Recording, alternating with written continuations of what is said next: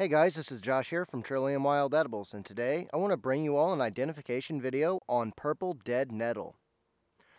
Purple Dead Nettle is the plant that we're looking at right here in front of us. And this is an extremely common plant that you guys can find in your lawns, like we can see right here growing amongst some chickweed. You can also find it growing in your garden, fields, edges of roadsides, and even the edges of trails. Purple Dead Nettle will usually flower at the early spring, and we can see all these purple little flowers on these little plants in front of us. Now, let's take a quick look at some of its identification features. When we look at Purple Dead Nettle up close, we're going to notice these very vibrant purple flowers coming from the base of the stem. And the most indicative feature that we're going to notice is this purple coloration on the top sections of its leaves. Whenever we look at the leaves of Purple Dead Nettle, we're going to notice two different types of leaves, or shapes of leaf. One is going to be these spade-like shape leaves that we have right here, and the other ones are going to be further down, which are going to be these somewhat almost heart-shaped leaves, kind of reminiscent of garlic mustard a little bit in shape. Both shapes of leaf will have these kind of scalloped or toothed edges that we can see here along the edges of this. If we look at the lower basal leaf, we're going to notice as well these rounded teeth. If we look very closely on the top of the leaves, we can actually notice little bitty hairs or little fuzz along the top sides of the leaves. This is another interesting factor of this plant because it is a little hairy. This plant is in the mint family, though its common name is Purple Dead Nettle. It is in the mint family. It does not have any actual mint flavor to it though, but we can see here that it has a square stem that is hollow. Most mints will usually have a square stem, most will be hollow, some will not be hollow. Just because a plant has a square stem doesn't automatically mean it's a mint, but the majority of mints do have a square stem. Another common feature on a lot of mint plants, and even this Purple Dead Nettle, is an opposite leafing structure like we can see here. Another interesting feature about this plant stem is you can notice this purple splotching where the plant nodes or leaf nodes actually join the main stem of the plant, and the leaf stems have this purple tinge and purple coloration to them as well. As we go a little further up the main stem of the plant, you can also see this purple striations on the corners of the squared stem.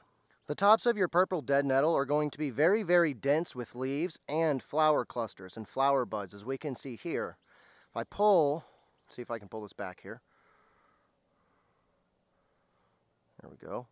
If I pull this back, you can see all these little flower buds starting, and this is where all the flowers are going to emanate from, and this is along the main stem of the plant. It's a little difficult to notice through the dense foliage here. However, the opposite leafing pattern stays true all the way up the entire plant. This plant does have a look-alike, but thankfully its look-alike is not poisonous, and it usually grows right next to its look-alike. Right here is a plant known as henbit, and this is a plant that is commonly confused with Purple Dead Nettle. However, if we put the two side by side, you can see there are very stark differences. One of the reasons these plants are confused is because of their purple flowers, which look almost exactly alike, as we can see here. We will notice on the henbit, though, its flowers are a little longer and more tubular, versus on the Purple Dead Nettle, they are a little more shorter and more cup-shaped. Purple Dead Nettle is a very important plant for early spring pollinators like early emerging bees, because this is one of their very first food sources that they get.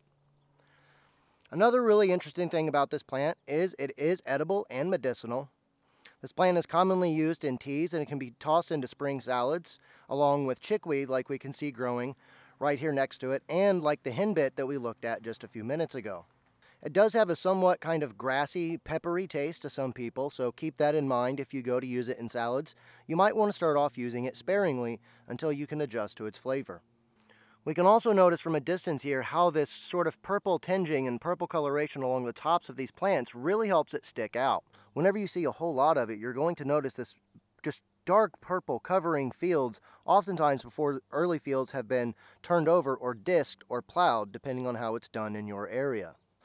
The growing season of Purple Dead Nettle usually will start, at least in my area of central Indiana, it'll usually start to come up around the middle of March, and it'll usually last until around the middle to the end of April, at least in my area. In some places it could be a longer season, in some places it could be a shorter season, so keep that in mind based upon your location. Over here we can see a whole lot more of this Purple Dead Nettle, and we can really see how this coloration gives rise to its name.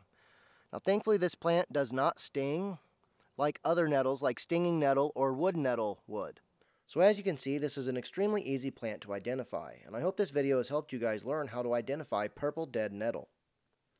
I thank all of you guys for watching this video. I hope you enjoyed it, and I hope you learned something. If you want to learn more about wild edibles or medicinal plants, please make sure to subscribe.